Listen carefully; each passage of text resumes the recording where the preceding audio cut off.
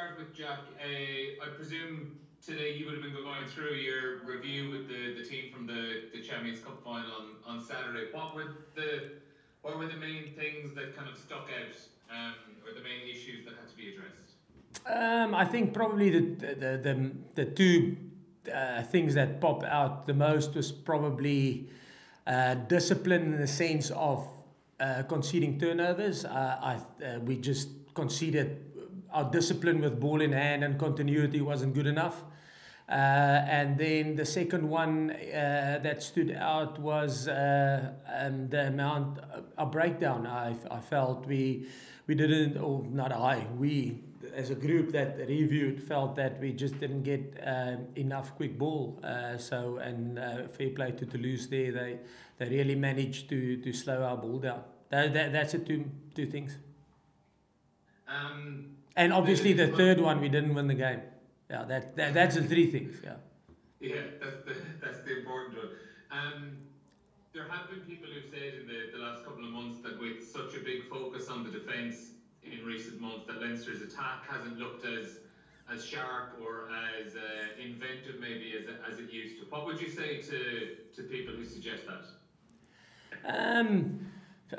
To be fair, I don't know how the structure. Let's start with a week. How a week will flow. I don't know how it flowed last year, but when I got in here, I suppose when I got here in December, it flew. The flow of the week was exactly the same as what it was last year. So I don't know if Goody and Liu changed anything from when Stu left. Let's say from the start of the season till I got here in December. I don't know if the flow changed. Do you understand what I mean by that? Yeah. But since when I got here, I thought there was two ways of doing it. You can come in and say, listen, I prefer the week to flow like this because it worked when I was with the Springboks. This is how the week flow went in terms of sessions, kicking game, defense, attack. Or I just slot in with how the flow went within Leinster. I chose to go that route, because I always know how it worked with the Boks and the previous teams that I was involved in. But it was, I thought, to change it mid-season. For me, for the whole team to change for one new guy coming in, it just didn't make sense. So literally, I came into the workflow of the week, and the lads would just say, listen, this is normally where we have a block for defense, and then the defense that we addressed here was defense from scrums, or defense from lineouts, or defense from kick chase, or general defense, or defense in pick and go. So the lads literally just gave me slots of where they would normally address defense, and I just went into that. So from my understanding, since I got here, there wasn't listen, okay, we need more time on defense. I just literally slot in as they flew when I got here. Like I said, I don't know if there was a change in flow before I came from when Stewart left and Goody and Leo and the lads took over. But I just literally slot in with the program as it was.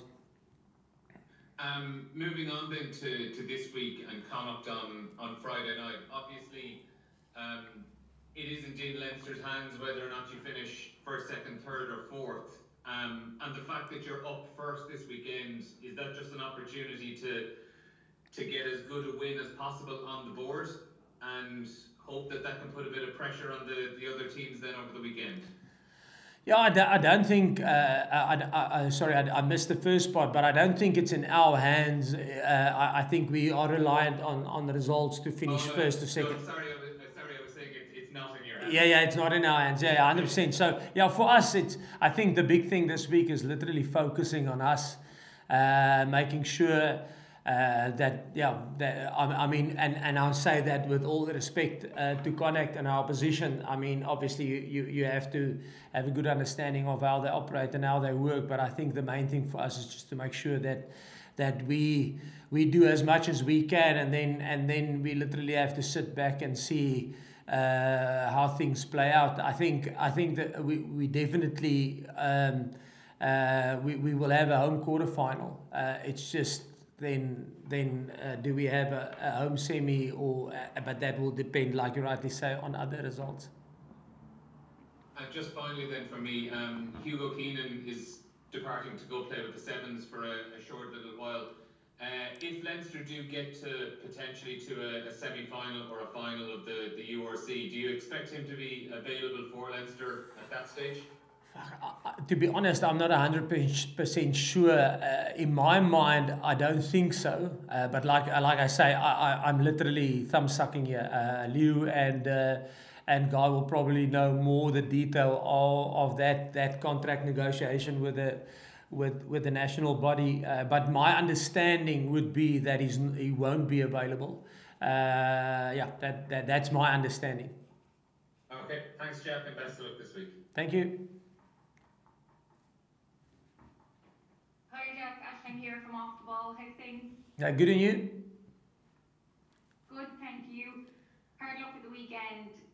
A brilliant game of rugby, but no doubt it was a hard one to take for Leinster. And I know it's hard to look back now, but do you feel that maybe Leinster should have kicked more of their penalties to the post in order to get 3 points rather than going for tries, or how do you feel on that now?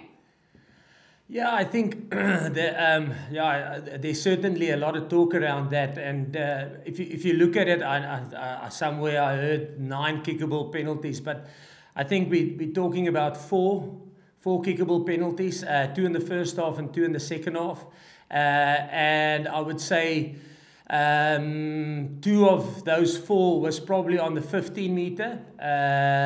All the others that were between the 250 meters, if I can put it like that, the lads went for poles. So I guess it's probably a conversation between the kicker and the captain. You know, 2 was like, I would say, 1 was on the 15. The other one was probably 10 from touch, and the other 2 was on the 5 meter. So that always boils down to the momentum, where the team feel that, do we have momentum, don't we have momentum, is the kicker feeling confident, and when I say confident, I mean the kickers have a pretty good idea what their kicking percentage is between the 2 15s, what their percentage is from the 15 to the 5, and what their percentage would be from the 5 to the touchline.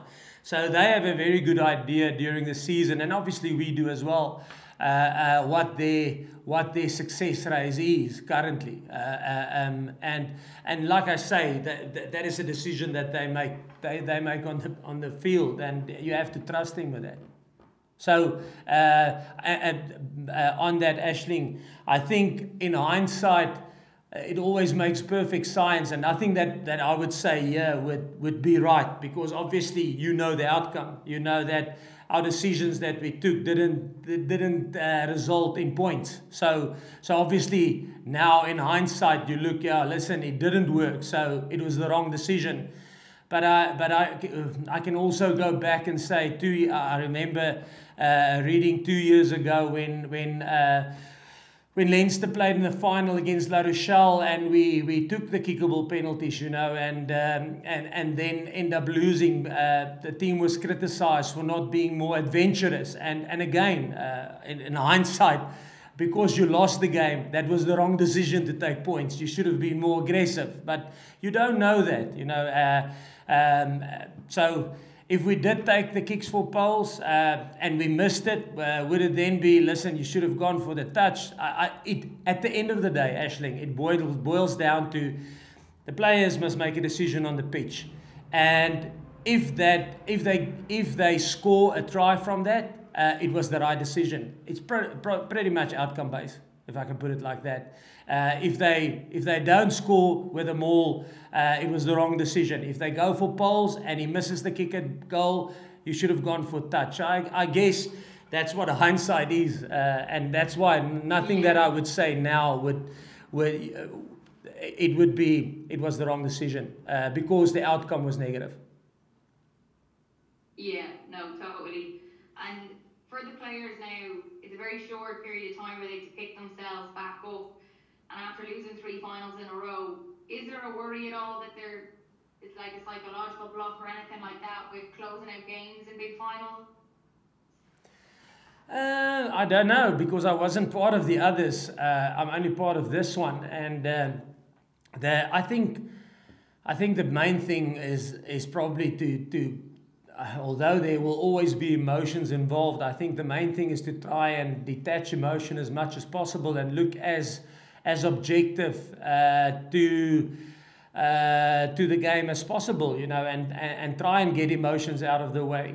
And like I said in the first question that I got asked, I think if you take all the emotions out of the way, there was three areas that we probably didn't tick the box. And the first and most important one is, did you win the game? No, we didn't. Then second of all, did we have good discipline with ball in hand? No, we conceded too many turnovers. And thirdly, did we have good continuity on attack? And when I talk about continuity, I talk about our breakdown and making sure that we get good quick rucks. No, we didn't do that. And that's the objective side of things, you know. So if you want to bar that, I think defensively there was good parity between the two teams. I thought if you look at our attack in general and how we carried ball, getting over the advantage line, creating line breaks, creating front foot ball, meters per carry. If you look at that statistics, probably we were good in that department. If you look at the set piece and you look at our attacking scrums, getting penalties out of it, that's probably another. So I think one must try, long story, long answer for a short point. I think one must look as objective as possible to it. And like I said, if you look at that, I can't say if there's a mental block. In my mind, no. Why would there be? You lost a game. Yes, it's a final. But it's like any game that you lose. You've got to try and cut the emotions of it and look at it from an objective point of view and find solutions. And for you, when you said there that to put the emotions out as a coach, how do you find that? Is it an easy or hard thing to do when you're trying to park an upset like that and move on to the next thing? No, for me it's easy. I just look objectively at it. You know, there will be a lot of white noise and there will be a lot of talk around it. But the main thing is you got to stay in the reality. You know, there will be a lot of, like I said, a lot of white noise and a lot of talk, and you should have done that, should have done this. But at the end of the day, you got to cut all that white noise off. Look at the game in the barest of way that you can, and look at it as objectively as you can. And then you must say, okay, listen, what was good, what was bad, and what do we need to fix? And it's literally as emotionless as that. That's great, Jack. Thanks so much. Best of luck this weekend. Thank you. William. Yeah, William, go ahead if you have a question.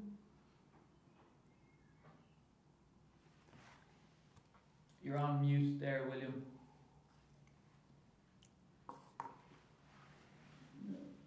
Sorry about that, Jack.